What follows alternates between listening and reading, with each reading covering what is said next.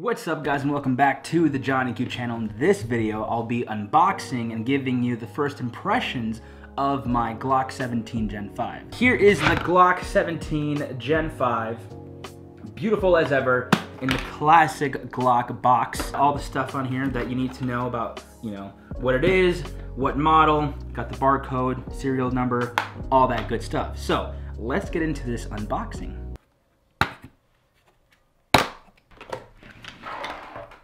And there it is, that's what you get.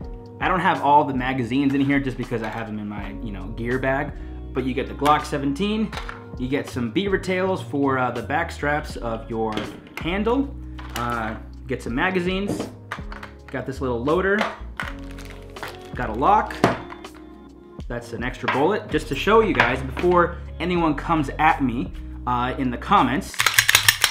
We are unloaded, nothing in there, we're good to go. So obviously there's the Glock. Got this little tool that goes in the barrel, little cleaning tool. Just put that in there, screw it in, and you're good to go. You can clean your Glock. Got a manual in here as well, and then some safety precaution stickers up there. So there it is. This is the Glock 17 Gen 5. It has been my go-to gun for the last, I would say, year or so. And this is the gun that I will be issued in the police academy. Actually, about less than a week, I will be issued this gun as I'm going into law enforcement. And so they're gonna give us this Glock 17 Gen 5, same model. To be quite honest with you, I truly love this gun for so many reasons, but I'll give you just a few. So let's just start off with the overall dimensions of this firearm. The overall length is about 7.95 inches. The slide length is 7.32 inches, the width is 1.34, and the slide width is 1 inch. The height, including the magazine, is 5.47 inches. The barrel length is 4.49 inches, and the mag capacity is a standard 17+1 in the chamber. So you have a system safe action trigger, and it holds 9x19mm caliber ammo. The weight with an empty magazine is 24.97 ounces, and the weight with a loaded magazine is 33.33 ounces. And that, my friends, is the Glock 17 Gen 5. Now, my first impressions out of the box. At first, it's daunting for new users, for new people getting into this field. The more that you work with your weapon, you go out and just put in reps at the range, and the more that you use your firearm, the more comfortable you become with it. You become one, right? And it easily comes out of the holster. You put in the reps, you know where that trigger is.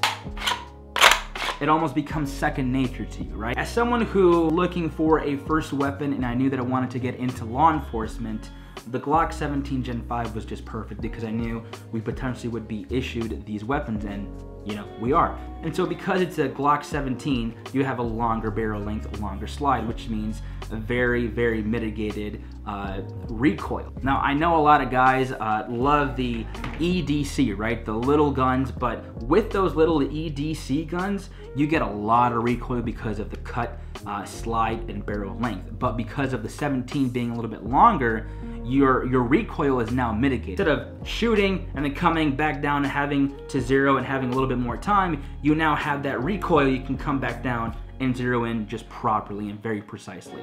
And so for those reasons, I love the Glock 17 Gen 5. It's a great weapon.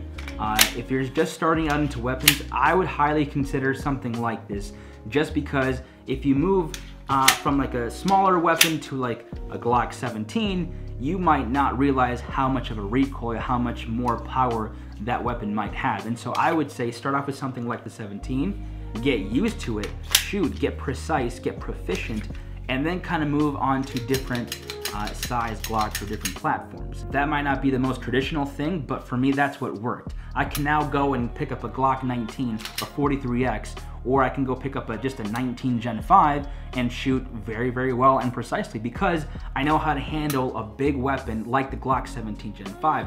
I know how to mitigate that recoil. I know how to really control the Glock 17, which makes me able to control these other weapons that Glock has to offer. Have I had any malfunctions of this gun?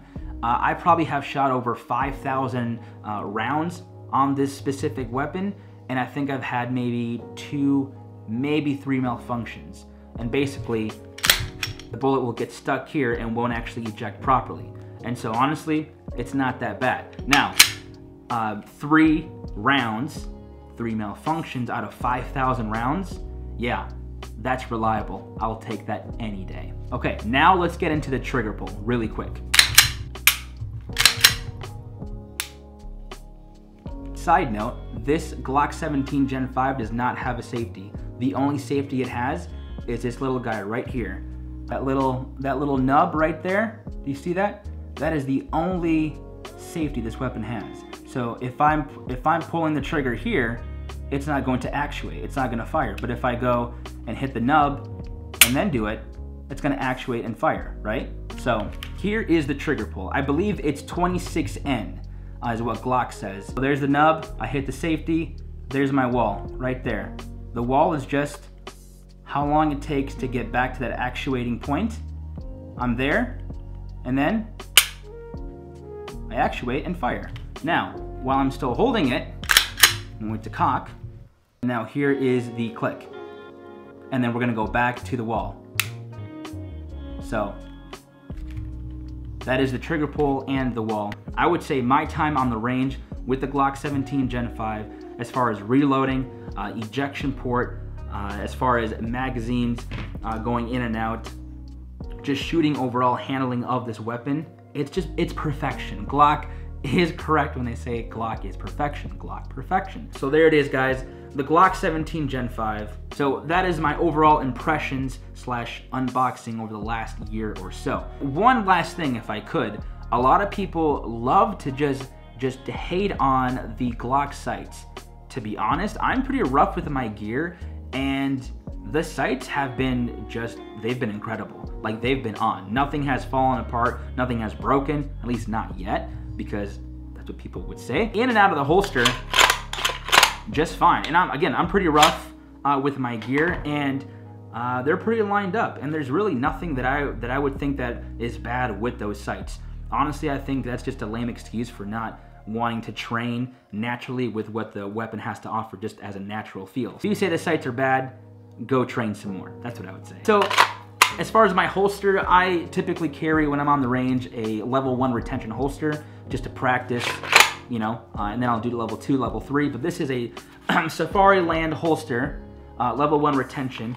I don't know what specific model this holster is, but I will leave it down in the description below of this video. And this fits the Glock 17 and the 22. I also know that it fits the Glock 19X, which obviously has the 19 barrel and a 17 handle. So the more you know. All right, guys, I hope you guys enjoyed this small unboxing and first impressions, almost a review video of the Glock 17 Gen 5. Please let me know in the comments below what you want to see next, what weapons I should review next, and I'll be happy to hopefully do them in the future. So thanks for watching, and I'll catch you in the next Johnny Q video. Peace.